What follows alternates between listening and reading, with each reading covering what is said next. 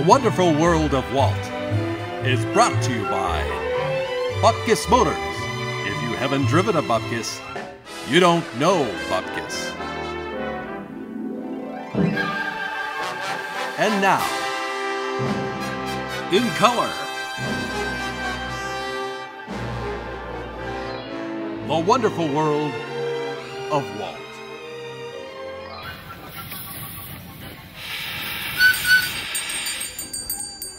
Disneyland, the idea for a Disneyland lay dormant all those years. It came along when I was taking my kids around to these kiddie parks, and I'd take them around. We used to go out, every Saturday and Sunday. If their mother wouldn't go with us, we'd be gone. I took them zoos. I took them everywhere. And while they were on the merry-go-round riding 40 times or something, I'd be sitting there trying to figure what you could do. And when I built the studio over there, I thought, well, gee, we ought to have really a three-dimensional thing that people could actually come and visit.